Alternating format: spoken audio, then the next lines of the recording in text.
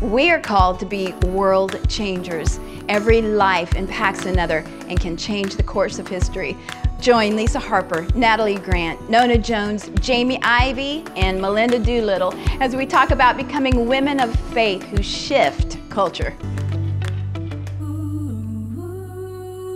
I think sometimes we do get the impression that as a woman, we don't have what it takes to really shape the way that society functions. But there's a very familiar story in the Bible that I wanted to start with. And it's going to seem probably kind of strange to start here as we talk about shaping culture.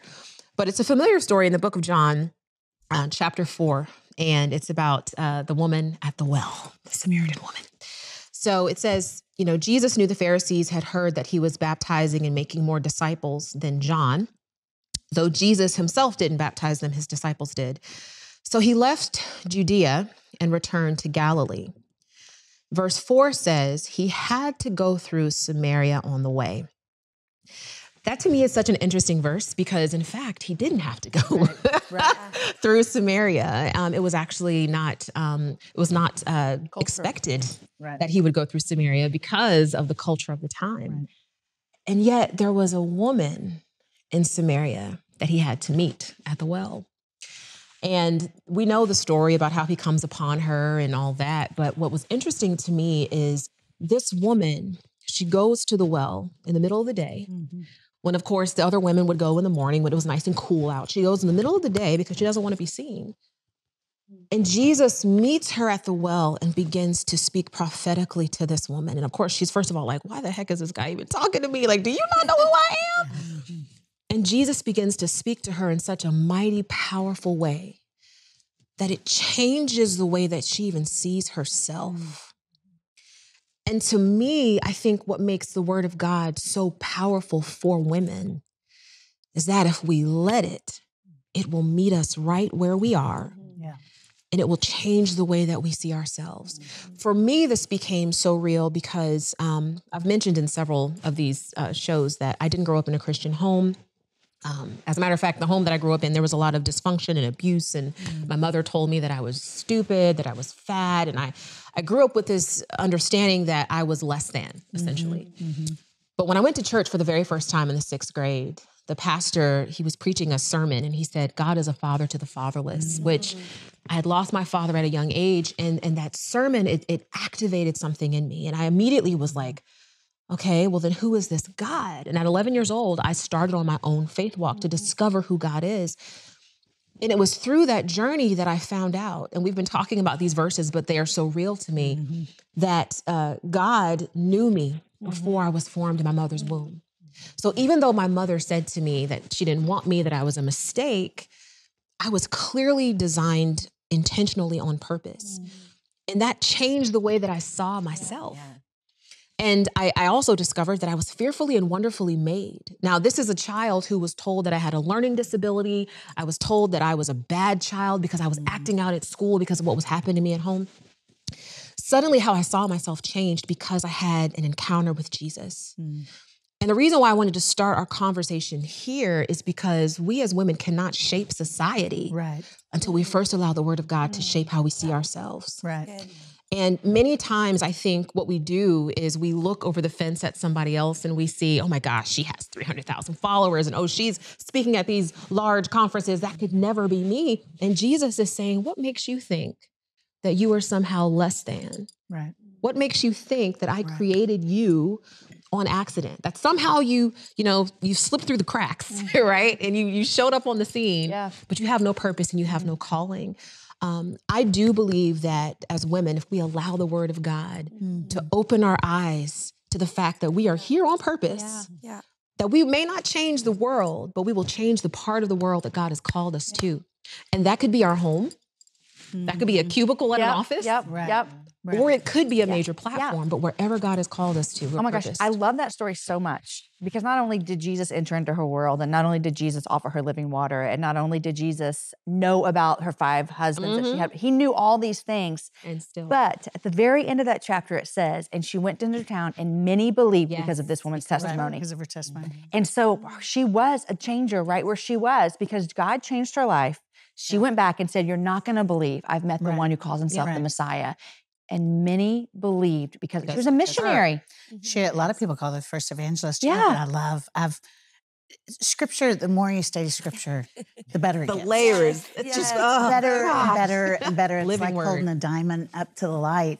But not too long ago, because oftentimes she's castigated as a woman with a sleazy reputation. Yeah. And that's how culture has painted her. You study first century culture, it's very unlikely that she had a tawdry reputation because they would not have married her. Men would have been with her, but they wouldn't have given her a certificate of marriage. So modern theological, mostly consensus, is that she probably struggled with infertility and was very beautiful. Because otherwise, men would have used her for sex, but they wouldn't have given her a certificate of marriage, certainly not 5 times over. And so you go, goodness gracious, even that woman has been marginalized unfairly. Yes. Wow. Yes. Because she probably wasn't a woman of ill repute. She probably couldn't bear children. And you go, goodness gracious, how quick we are to pile on instead of to go, let's back up, even with the people in our life, to go, how does God see them?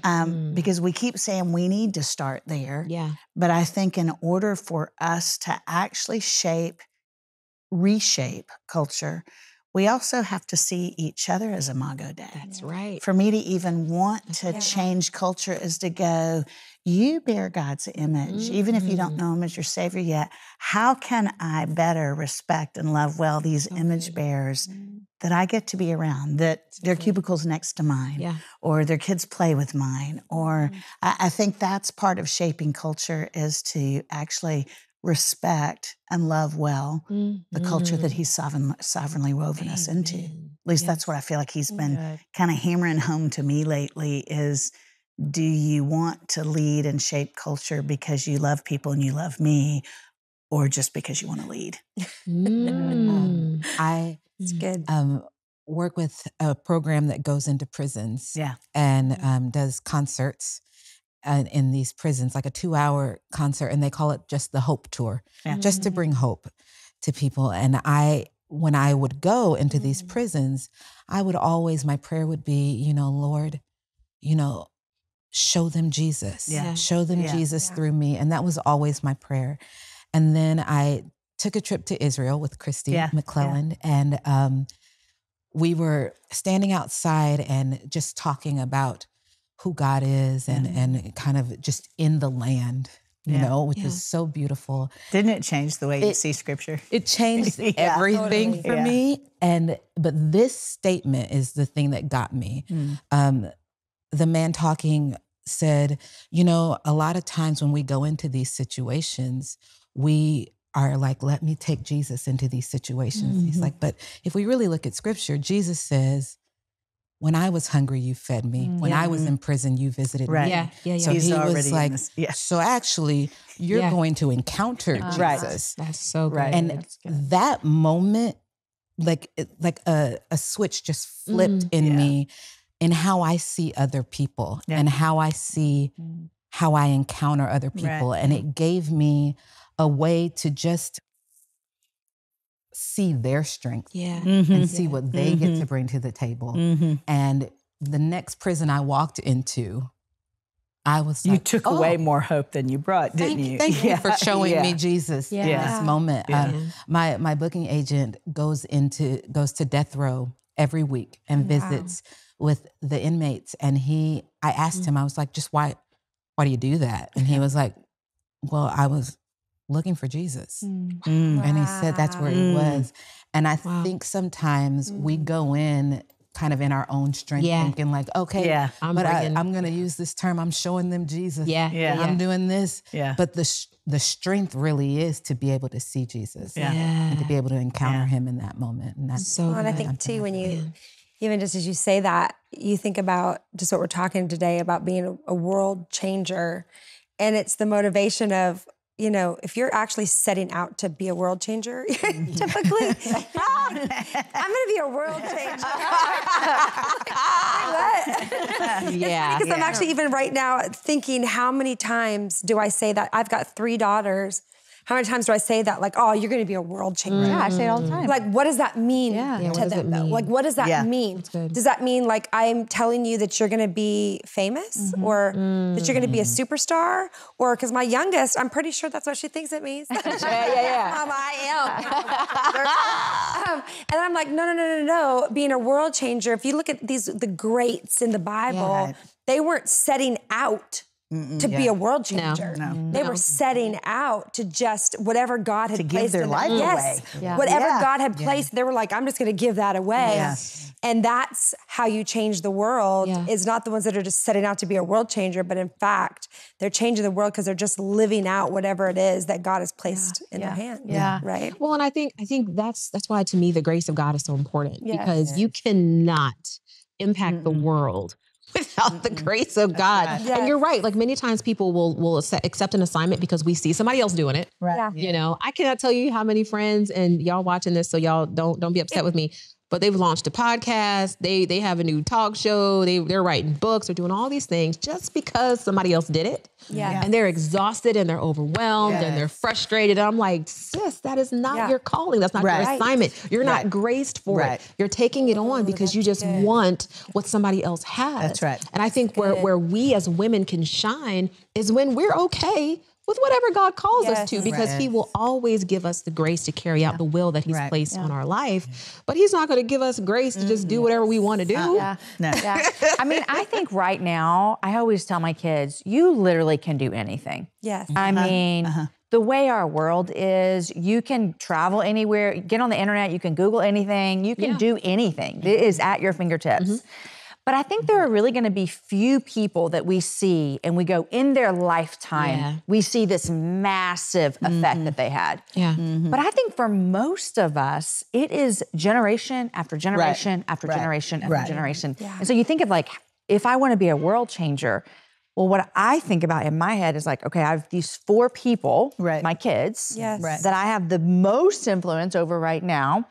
And then let's say God wills 3 of them out of the 4 to get married or whatever. And then that goes on and that goes on. And you look and you just think, man, it goes back to being faithful right where you are with what God has given you to do, and not taking your eyes and looking around and thinking someone else, because he has put people in your life that you are going to change. And literally look at the people in your life that influenced you, and then look at the influence that you have. And it's just a rip. And so I think sometimes we make it real big, you know, like, I need to be in front of millions, when really a world changer is changing their world. They're part of the world. Around them. Long time ago, when I was first starting to teach. And by the way, I found out recently that proclamation is the least effective way to affect change. That what you say doesn't matter. What you model. Come on. Wow. That's right. So if what you model is not congruent with what you say on a stage, behind a microphone, teaching, preaching, it doesn't. It almost does worse. But anyway, this man who I really trusted was a mentor, and we were talking about vocational ministry. We're all in ministry. But I was starting to doing some teaching and writing. And he said, Lisa, this is what I think of when it comes to your gifts and how God will use you. He said, your gifts are like a sail on a sailboat. And he said, so you want to trim your sails so that whenever the wind blows, you go wherever God designed you to go. And it might be to a deserted beach with 2 or 3 people, or it might be to a crowded beach with 2,000 or 3,000. He said, but your responsibility is to trim your sails. He said, but here's the deal. You can't ever plug in a fan, because the Holy Spirit is the wind. Wow. And I have thought about that for 30 years since he told me that. There will be times I'm doing something and I'll think, are you plugging in a fan? Or are you trimming your sails? And the small beach and the number of people on the beach doesn't matter. You look at Andrew, he introduced Peter to Jesus. Who was more important, Jesus or Peter? Well, Peter just had more likes. He had probably a more extroverted personality, but Andrew's the one who said, I've met the Christ. He is the Christ. Pete, come and see. And so I think if we would run in our lane with joy and passion, Buechner says that our calling is where our great joy and the world's great hunger intersect. So you run where God's gifted you. He hadn't called you to be a computer programmer. He gave you a voice to sing. He gave you everything about your ribs. I just love when you tell that story. It's like He fashioned you to sing. It's that Eric Little. When I do this, I feel God's pleasure. Yeah. If we would all do what we know He's called us to do and not worry about the breadth, culture will be changed. Yep. You know what? You just reminded me of. I think it's in Matthew. You would know this because you had the Bible totally memorized. Oh but, all of it. Where, especially Leviticus. Oh God! When Jesus showed up on the scene, and John the Baptist had his disciples, and Jesus shows up on the scene, and he says, there he is. There's the one I've been preaching about, and his disciples leave him and go follow Jesus. And I always think about that because I'm like, would I have had the character? To see my folks leave, even if that was the whole point. The Messiah, to be like, okay, they left with them leaving me, and I think that to me is the model. And that's the heart check, which is, okay, am I building this kingdom unto myself? Or am I building it unto Jesus for real? So much so that if everybody abandons me, I'll be okay because I've done my job. And I think that's a heart check. It's like, okay, am I going to be okay if everybody goes somewhere else? I think this is goofy for me to use an athletic analogy, but I think sometimes Christians play tennis instead of basketball. And you know how when you're playing tennis, it's just two people together if you're playing singles, and you have to win. Basketball, everybody, you might be point guard, you might throw, and we forget that when the water rises, all the ships rise. So good. Remember when the disciples said to Jesus, but they're not doing it the way we're doing it. And He said, but they're doing it in my name. And so sometimes we forget. If I always get questions about, because I speak with you sometimes, Nona's amazing, speak with other people who are really, really gifted, much more gifted than me. And so I'll get people say, is it hard for you to follow so-and-so? And I'm always like, well, no, because if I just get on base, they'll bat me around and I still get the World Series ring and the $10,000 bonus. This is for Jesus. So whatever part on the team I get to play, I'm stinking excited to be an elbow in the body of Christ. And to be your part. Like, what I would really be bad at? Being Lisa. Oh, Lord. And I think so many times we think, man, I would really be important and valuable if I did that. Yes. But Paul talks about that. We talk about like how the body needs all parts. And doesn't everyone want to be the head or the fingers? But somebody has to be the knee, Somebody has to be the kneecap. And without the knee, we can't function as well. Yes. And so it's just this idea of, man, I want to be so, like we've said, so connected to His word that I trust that I am the pinky toe. And I'm going to be the best pinky toe that has ever lived. Yes. And I'm going to be thankful for that toe next to me. Because the body can't balance. That's It needs it. And I mean, also to run your race. Yes. I mean, run your race. Stop trying to jump into somebody else's lane, because that's not the lane He's actually carved out for you. I'm actually just looking in Hebrews where it says, and let us run with endurance the race God has set before us. We do this by keeping our eyes on Jesus. We do this by keeping our eyes straight ahead, forward on Him. That means that you're not looking over here to see what that person's doing, and you're not looking it doesn't mean that you don't want advice, but sometimes do you ever feel like people are actually asking you for an actual blueprint of how to do what? Would you just give me a blueprint of how to do what you're doing? Well, you don't need to do what I'm doing, because I'm doing what I'm doing. And I'm actually doing what God's made me to do. You need to do what He's made you to do and not worry to the right or to the left. I've told this story before, but just recently, my daughter Bella has discovered that she's a runner. I don't know who she got it from, because she didn't get that from me. But she loves cross country, which is a whole other conversation. She for sure did not get that from me. But she loves it. And there was this girl on the team, and cross country is actually a team sport. So when her time does well and another person on her team's time does well, all of that time adds together to get the championship. There was actually no individual champion from the team, but somebody on her team kept constantly looking to see where my Bella was, because she was competitive with where she was in her race, forgetting, well, wait a second, we're on the same team. We're running to get the best time we can together. But instead, she kept looking. And this one day in particular, we were watching them come up there where they run their race. We watched them come up this hill. And this girl was actually, I had seen them probably halfway through the race, and this gal was like literally solidly in front of my Bella. Solidly. Like I was like, you know what? Good for her. She's gonna finish today.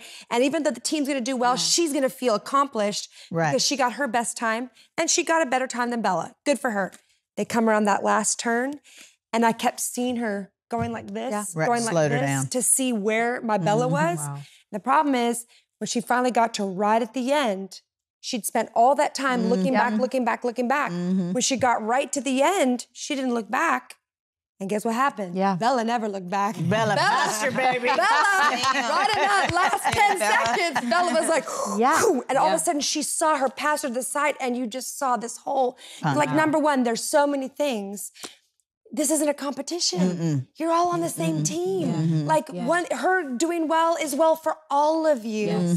Also, you didn't do your best. Because she was distracted. You kept going like this the whole time. So you're missing out on both joys. You know what I mean? But when you set your eyes on Jesus, you set it forward on your King and run the race that He's carved out for you in the lane He's carved out. I have learned so much peace is by releasing the need for credit. And I think that's where we end up feeling so insecure because we need credit. And if you think about it, the word insecure essentially means that that something is secured to something that is unstable. And that means that our identity, therefore, is secured to something that is unstable. So when I start to feel insecure, I ask myself, where am I asking for credit? Because there is something in my life that I'm trying to derive value from that is not of God.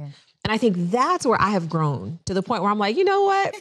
If I'm the one carrying the ball, great. If I'm the one in the stands drinking the Gatorade, great. You know, as long as we're moving the ball down the field. I've always actually tried to sing as high as Natalie does.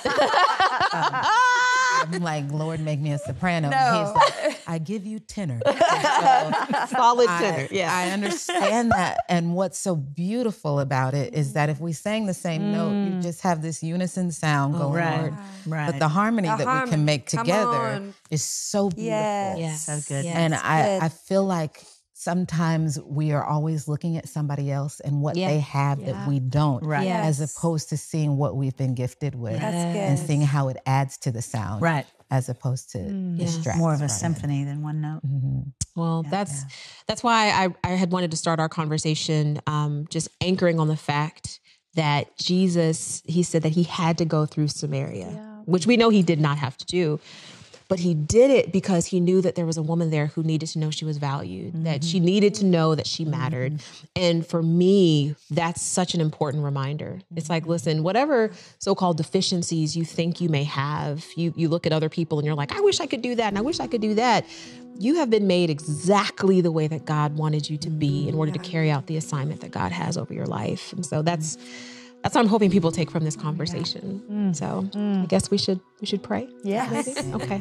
Let's just pray, because I think there are some women watching this who need to have that assurance. Father, Lord, we first of all just acknowledge You as sovereign. God, You fashioned the universe to nothing.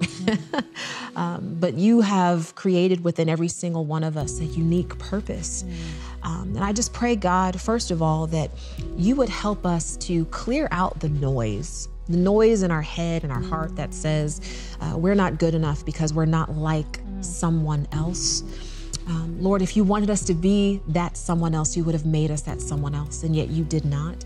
And so my prayer, Father, is for everyone who is watching this, God, help to restore a sense of identity to all of us, so that we will realize we are neither what happened to us, nor are we what we have done. We are not what someone has spoken over us, and we are not even what we think we lack. God, we are fully and totally perfect in Your eyes, because You created every cell in our body.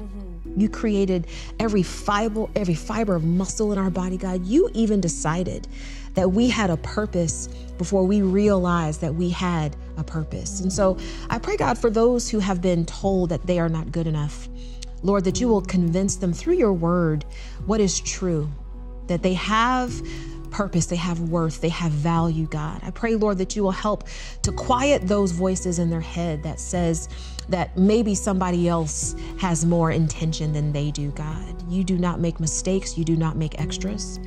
And so I pray that you will restore within all of us a sense of identity. God, you have called us to be world changers by changing that part of the world that you have placed us in. And we will serve you, God, with fidelity. We will serve you with passion. We will serve you with everything we have because we want to lift your name. And we want all men to be drawn unto you. In Jesus' name I pray. Amen. Amen. At TBN, our mission is to use every available means to reach as many individuals and families as possible with the life-changing gospel of Jesus Christ. Thank you for helping make the gospel of grace go around the world. And it's because of you that partner with us that this ministry continues. God bless you.